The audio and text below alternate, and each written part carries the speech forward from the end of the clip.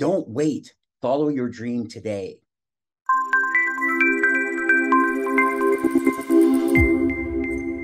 It's that gratitude guy with the Monday Morning Minute. Most people would agree that life goes by extremely fast. In fact, as you get older, the same year of 365 days seems to go by faster with each additional year. When you ask senior citizens what they regret most, they often say that they wish they would have followed their dream when they were young. It's never too late to follow your dream. In fact, you can start today. I started my speaking career when I was 62 years old. Colonel Sanders started KFC at 63. There are countless examples of people starting their dream late in life. Think about what your dream was. What did you want to be when you grew up when you were a kid? Follow the path of your dream you had for yourself and not someone else's dream for you.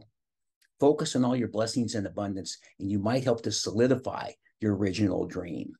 Don't wait. Follow your dream today. You will look back and be very grateful you did. I'm the gratitude guy. Remember, be grateful and never quit.